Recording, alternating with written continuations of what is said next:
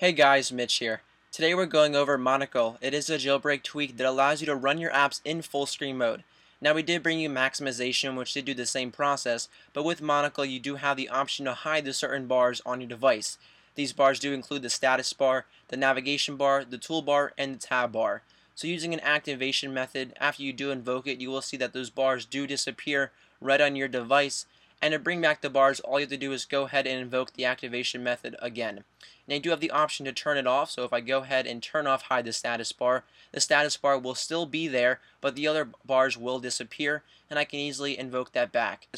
Now the developer does recommend that you do use swipe back, so if you do hide the navigation bar, you will be able to go back to the previous page or go forward without having to unhide the navigation bar on your device.